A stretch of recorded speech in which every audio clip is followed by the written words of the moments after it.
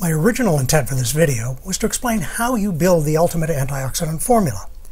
However, the number of ingredients involved would only allow me to spend 30 to 40 seconds talking about each one in a 15-minute video. And the reality is, some of the ingredients, such as green tea, curcumin, chaparral, could each warrant their own video. In the end, a discussion of the individual ingredients in such a formula would be too surfacey, too boring. So let's do something different. Let's explore what antioxidants are and focus on 3 key points that are particularly fascinating and almost no one talks about. And then at the very end, I'll list out the ingredients for you that I think make sense in an ultimate full-spectrum antioxidant formula. You can go to my written report on antioxidants for complete information on why I chose each of those specific ingredients and exactly what they do, as well as the studies that support them. So let's begin. When I first started designing antioxidant formulas some 30 years ago, it was virgin territory and very few people played in it. Today, everyone involved with health and nutrition does antioxidants. Even generic vitamin companies are mindlessly throwing them into their formulas for label appeal. Unfortunately, that also means there's now a great deal of confusion and misleading information out there on antioxidants. So let's begin by clearing some of that up, and that begins with the discussion of free radicals. Free radicals are especially reactive atoms or groups of atoms that function as cellular killers. They work in different areas of the body and on different cells and even different parts of cells. In fact, even on your very DNA.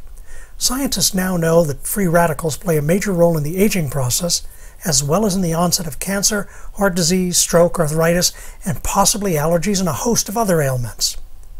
There are 4 primary sources of free radicals. The environment. We're talking about air pollution, cigarette smoke, pesticides, radiation, etc. Internal production. Our bodies constantly produce free radicals as a byproduct of normal metabolism. Stress factors, aging, trauma, medications, disease, infection, and stress itself all accelerate the body's production of free radicals by as much as 800%. Chain reactions. Free radicals steal electrons from other molecules to balance themselves out.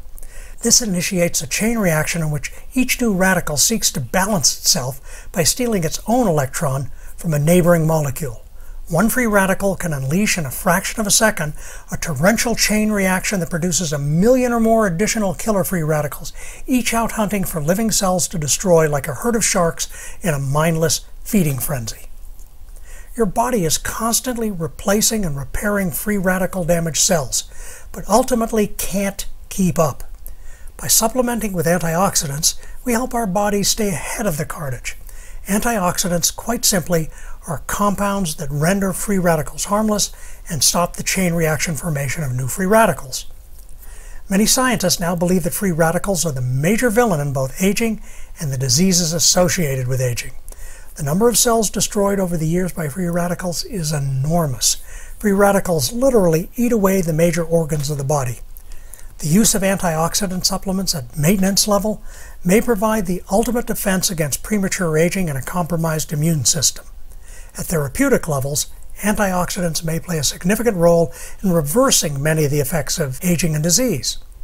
Now, you remember at the top of the video where I told you we were going to focus on 3 key points that are particularly fascinating and that almost no one talks about? Well, here comes the first one. When it comes to free radicals and antioxidants, it's not a simple case of black and white. Shades of gray are very important in this discussion. For example, although free radicals likely play a major role in the onset of many diseases, including cancer, and antioxidants can offer protection from them, things change if your immune system is under attack or if you get cancer. Then, in some cases, the roles reverse. Take the superoxide radical. Superoxide is biologically toxic and extremely harmful to healthy cells. However, it is also deployed by the immune system to kill invading microorganisms. To put this in simple terms, white blood cells produce oxygen-free radicals as an essential tool in the efficient killing of microbes. In this instance, free radicals are not bad. In fact, they're an essential part of your immune system and good health. And when it comes to cancer, we see the same dichotomy. In fact, it has been recognized that the primary medical therapy used to treat cancer, radiation and chemotherapy, work by causing oxidative stress that ultimately kills cancer cells. The idea is that by their aggressive nature, cancer cells suck up more of the free radicals these treatments produce than healthy cells, thus they die first, hopefully, allowing the healthy cells to survive and recover. This is the reason many oncologists insist that you stop taking any antioxidants while on a chemotherapy regimen so as not to undermine the treatment. Well, there are indications that your immune system uses the same strategy in certain cases, just more targeted when fighting cancer. In fact, some researchers go so far as to say that inhibiting antioxidants might be a useful therapeutic approach for dealing with cancer in humans. Now, don't freak out and overreact. There is no absolute rule here, as some antioxidants aggressively attack cancer cells themselves and are key to recovery. So what do? Well, to paraphrase Kenny Rogers, when it comes to free radicals and antioxidants, you have to know when to hold them and know when to fold them. You have to know when to take your supplements and know when to run. In other words, you use full-spectrum antioxidant formulas to prevent disease and accelerated aging, but if you come down with an infection or cancer, you stop taking full-spectrum antioxidants and turn to targeted antioxidants to specifically attack those diseases. And now we come to our second key point. There is a huge difference between the natural and synthetic forms of an isolated antioxidant component, or vitamin for that matter. Although they may be chemically identical, they are structurally different. That is, the atoms within the two molecules are arranged differently, and that matters hugely when it comes to how they behave in the body.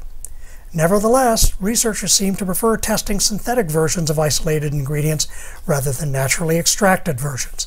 For example, the studies frequently used in trashing beta-carotene used synthetic beta-carotene, and the studies cited in trashing vitamin E used synthetic DL-alpha tocopherol.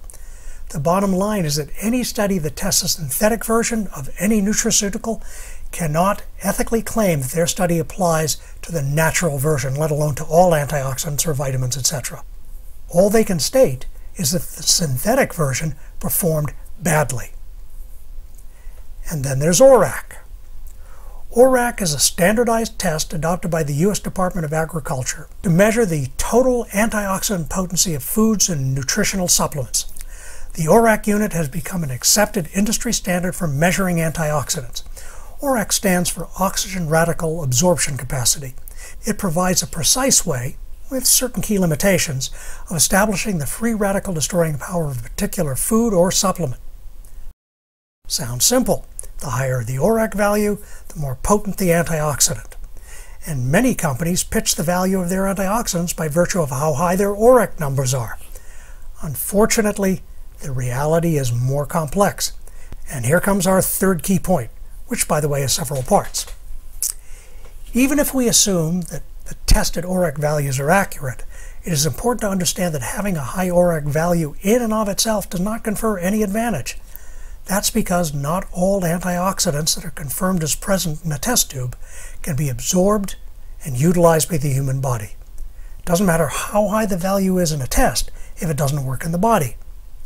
Also, different antioxidants target different free radicals. Taking a supplement with an ORAC value of 17,000 that targets one group of free radicals still leaves you vulnerable to the ones not targeted. And different antioxidants work in different areas of the body. The herb ginkgo biloba, for example, works in the brain and cardiovascular system, whereas curcumin is active in the colon and silymarin in the liver. Again, having 5,000 ORAC units working in the brain isn't much consolation if you have liver problems. ORAC value then tells us only a very small part of the story. Saying that pycnogenol is 20 times more powerful than vitamin C, for example, is meaningless when it comes to scurvy. In that regard, vitamin C is infinitely more powerful than pycnogenol. Or to say that mangosteen is 10 times stronger than noni is also meaningless. When it comes to raising nitric oxide levels, noni is infinitely stronger because mangosteen doesn't do that. On the other hand, mangosteen appears to have much stronger antipathogenic activity than noni. So ORAC value by itself presents a very incomplete picture. Finally, there is a limit to how much you can benefit from an increased intake of antioxidants. The maximum number of ORAC units the body can handle in a day is about 3,000 to 5,000 units. This is because the antioxidant capacity of the blood is tightly regulated, so there's an upper limit to the benefit that can be derived from antioxidants. Taking 25,000 ORAC units at one time, as some manufacturers claim their antioxidants do, would be no more beneficial than taking a fifth of that amount, at least in terms of its ORAC value. The excess is simply excreted by the kidneys. Let me rephrase this to make it even clearer. Taking more than 3,000 to 5,000 ORAC units a day of the same antioxidant is a bit like using a tank to go to the grocery store. It's overkill. And promoting these super high numbers in advertising is a bit like a car dealer trying to convince you to buy that tank for your grocery shopping in the first place. It's less than honest. So that covers our 3 key points. Now, at the top of this video, I told you that we'd spend a little time talking about what goes into an ultimate full-spectrum antioxidant formula. Well, now's that time. First, you need to understand that it's virtually impossible to get all of the antioxidants you need from diet alone. You'd simply have to eat too much food to cover the full spectrum of antioxidants necessary to deal with today's lifestyle. To get full-spectrum protection, you have to supplement. Look for a formula that provides as wide a spectrum of antioxidants as possible so they work in every area and every cell of your body, even reaching down into your very DNA. Look for a formula that uses antioxidants that complement each other rather than duplicate each other. Opt for natural over synthetic. Remember, although synthetics may be chemically identical, they are structurally different, and that matters hugely when it comes to how they behave in the body. Look for a formula that avoids all pixie dust ingredients. If an antioxidant can't fit into the formula because it requires too many milligrams, it shouldn't be in the formula at insufficient levels simply to look good on the label. You will need to take those antioxidants separately. And look for a formula that uses full complexes where feasible. Which brings us to the question of isolates. It is impossible to even come close to fitting the variety of antioxidant protection you need at adequate levels into one supplement unless you use some standardized herbs and isolates. The trick is to use only natural isolates, not synthetics. Get as complete a complex as you can, even when using isolates. Take advantage of the synergistic effect that many antioxidants share with each other. For example, zeaxanthin and lutein reinforce each other, as do curcumin and green tea. With that in mind, here is a list of the antioxidants that I think should be included in an ultimate full-spectrum formula.